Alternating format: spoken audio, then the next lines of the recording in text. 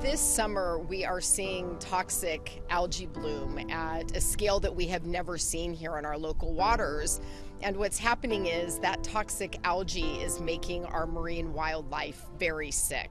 Symptoms such as seizures, similar to epilepsy. Lethargy, inability to move. Unpredictable behavior that can sometimes be very aggressive behavior.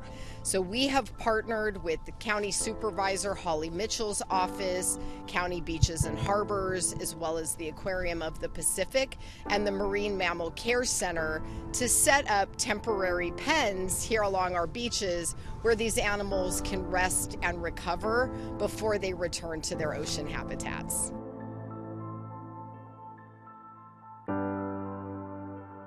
We need members of the community to step up and help us with this. So people who are interested in volunteering can help us educate beachgoers, can help us cordon off and protect areas where animals are recovering. If you see an animal stranded on the beach, please email us at info@marinemammalcare.org. Include the location if you can drop a pin or tell us what number the lifeguard tower is and in what location it is, along with a picture of the animal. That would be great. And for folks who want to volunteer, you can go to marinemammalcare.org. Every single one of us has an obligation to keep trash and pollution out of our oceans so that we can keep these animals safe and healthy.